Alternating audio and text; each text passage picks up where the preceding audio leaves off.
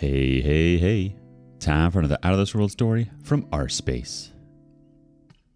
People have a habit of inventing fictions they will believe wholeheartedly in order to ignore the truth they cannot accept. Unfortunately, this means sometimes good people get caught in those delusions. Today on rSpace, we choose fact over fiction. Up first, ain't nobody got time for excuses. Am I the bad guy? My ex-girlfriend, 20 female, cheated on me, 28 male. I found out she cheated on me during the birth of her first child. The reason I found out she cheated is because the child was Asian and I am white. But when I saw the child, I just stood up and said, "It's over between us," and walked out to the car and drove home. I called my best friend and asked for help to get her stuff out in the garage. We even changed locks on the doors. People say I am the a-hole for kicking her out of the house. She is basically homeless at the moment. She moved to this city because of education, and she got no family here. So I guess she has to move back to her parents. I own the house, cabin, and cars. She lived for free with me. And people say I am the a-hole, bad guy, for kicking her out. This happened over a week ago. Update. I forgot to write. Before leaving the hospital, I asked the nurses to take a DNA test, and my ex denied that she had cheated. But she changed her tone after the results came. I was 100% not the father. A little more info. We both don't live in the USA. My ex is white, don't know if she has any Asian ancestry. We got together when she was 19. She's 21 next month. I'm also white, and I don't have any Asian ancestry. I work at the same hospital where she gave birth as a bioengineer. I'm also educated as a nurse. And because of that, I didn't have to book an appointment for a paternity test. I just couldn't do it myself. Had to have some of my coworkers do it. Normally, it takes around 24 hours to get the answers from the test, depending on how much work there is in the lab. And I don't know anything about the real father. I really don't care. My closest family and closest friends support my side, but I can say that no one had expected her to do this. She just blames it on being drunk and hoping it would be mine. But because of this, I guess she can't finish her education. She's a nerd, only good grades, etc., and now she can't afford to finish her education. But I am also a little relieved the child wasn't mine because I never felt the need to have a child. Our first community reaction comes from NC Deep Diver. I wish more people on here had enough self-respect to do what you did when they find out their significant other cheated on them. Our next reaction comes from Lloyd Best Fan. If she's homeless, it's because she's choosing to be. She can hook the guy for child support or go to her parents. She knew what she was doing anyway. People who blame you for her actions to not be in your house anymore, nor her parents, are idiots at the absolute very best. C. Jordan W1 chimes in. Make sure you're 100% sure the child isn't yours. Genetics can be a funny thing. When my daughter came out, she looked mixed, and I had only been with her dad, husband now, so we had no doubt whatsoever. If it isn't, you are absolutely not an a-hole. Bob Sham adds to the conversation.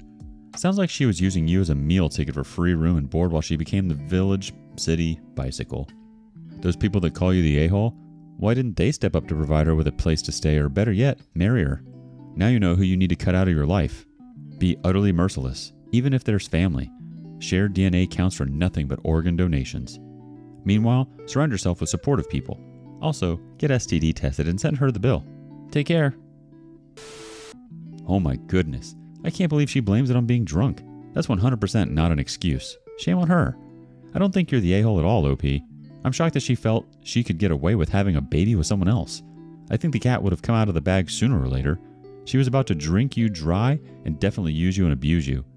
On the other hand, I think it would be absolutely devastating to be fully prepared to be a dad, only to be totally blindsided in an instant.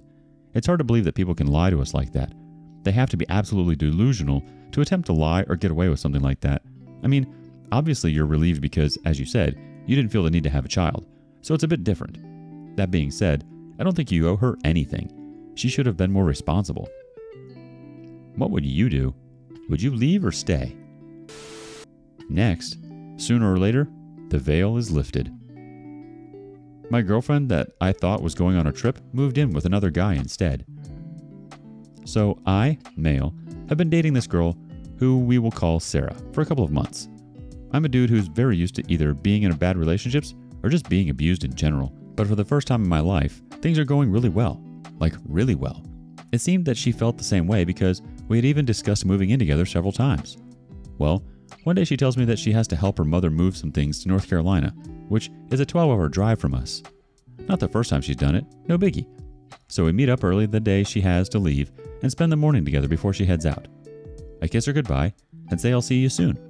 she says the same. Little did I know, that would be the last time I would see her. A month and a half passed and I barely hear from her. Halfway through that period, she deletes all of her social media. So Detective Lycopene is on the case and I start investigating. I later learned from Sarah's childhood friend that she had actually moved in with a boyfriend she'd been dating for 2.5 years. The entire angle of helping her mother move was a complete lie. My head was spinning when she told me that. I couldn't believe it. At no point did I ever even consider I was the other guy. Like, how could there be someone else we spent so much time together? Like every day. And she was so loving. Everything about this girl was about where our relationship was going. But the most effed up thing was that when I tried to confront her about why she did this to me, she told me that she felt unsafe and that I was threatening her. What the F? Just told me to F off. And that is the story of how what I thought was my best relationship became my worst. I may need therapy now. Edit. There are a lot of suggestions in the comments to contact her boyfriend. I will not be doing that. From what I was told, this dude is some kind of abusive paranoid schizophrenic, and to be honest, they deserve each other. Plus, I have no way to make contact because I don't even know his name. I just know he lives in North Carolina. The effort that it would take to find that information would be better well spent doing literally anything else. I want to extricate myself from the situation and let go. It's going to take time to get over Sarah, but she is a deeply mentally ill individual. I hope she gets the help she needs. Because honestly, I was one of her biggest social supports, and this guy is now the one person she is depending on to be able to survive. Good luck with that. Our first community comment comes from Adrian Fans.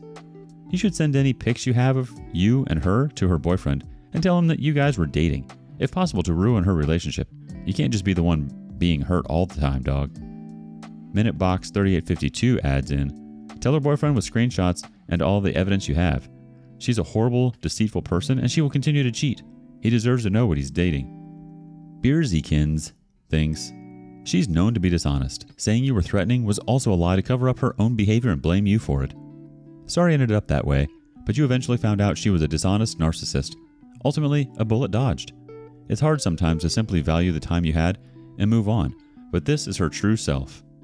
The OP responds, yeah, it was a dodged bullet. The person I fell in love with was essentially an illusion. It still hurts because you missed that illusion, but my logical brain understands that this dude is going to be in a world of pain letting someone like that into his life. He's going to get reamed hard. Honestly, OP, I think she said those nasty things about feeling unsafe because she couldn't take responsibility for her own choice and decisions. In her mind, she needed to make up these delusions to feel guiltless about leaving and breaking your heart. A lot of people can't handle the truth, so they bury it all under tremendous lies. They can't help themselves. They're fearful about who they are and what they've done. I'm so sorry the carpet was totally swept from underneath you, OP. It's hard to face something so horrendously deceitful. I honestly think it's best just to leave her and her new boyfriend be and not get caught up in that toxicity. But you're absolutely right, OP. It's natural to miss the illusion. But I'm thankful you aren't trapped in the illusion any longer. How would you have dealt with this? Let us know in the comments below. Meanwhile, up next, this brother-in-law likes to stir the stew. My brother-in-law told my husband's mother that I was cheating on him with an old boyfriend. Okay, so here's some facts. My brother-in-law is hilariously insane. He called my mother-in-law and told her I was in contact with an old boyfriend, which arguably I am, but my husband knows that, and it's nothing awful or sexual. The old boyfriend is also an old friend and we still talk because, well, shoot, we're friends. I know, quite a concept. He also told her that I was currently sleeping with said old boyfriend, which I'm obviously not because 1, I don't do that, and 2, he lives on the other side of the country. He also told her that when I finish school, I'm going to leave her son, my wonderful husband, because I'll be too good for him. All of this in a 30-minute phone call because my husband stopped taking his crap after dealing with it for so long. I just thought it was funny enough to share, and myself, my husband, and my mother-in-law are all having a good laugh about it.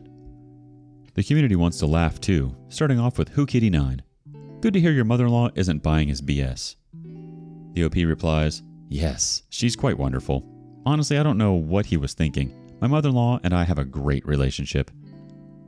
Keith Loki says, I never understood just cutting off contact with every ex. You spend so much time with someone, why not stay friends? Unless they were a right old prick, then it's fair to do so. I did that with one that was cheating on me and 2 other people at the same time. SHK04 says, it's really weird. Falling out of love is not equal to hating, but some people aren't mature enough to realize this. The OP replies, exactly. My ex and I were friends in junior high, dated in high school, broke up in college, and returned to friends shortly after because it was a mutual breakup after we simply decided we weren't right for each other. for various not important reasons. Hazardous Ed says, "Isn't it obvious? He had the hots for you and it's eating him alive that you are with his brother. My guess is he plans to break you and your husband up and then swoop in to take care of the mess. Is your brother-in-law a neckbeard? Sounds like something a neckbeard would do." The OP replies, "He's been married to his wife for 20 years. However, I won't say it's been all sunshine and rainbows for them for various reasons. And I'm not sure he's a neckbeard specifically, but he does have one. He's more of a country hick neckbeard." Sometimes it's hard for people to fathom that one can be friends with their ex as OP, but it's certainly not unheard of. More importantly, I have a feeling that your brother-in-law tried to stir up crap because he's jealous of the relationship that you and your husband have, and possibly the relationship that you and your mother-in-law have. It seems like he's trying to direct the attention on you as if he's hiding something about himself and or his own marriage. It's easy for someone to tear another person down, like your brother-in-law is doing to you, because they want to make themselves feel better.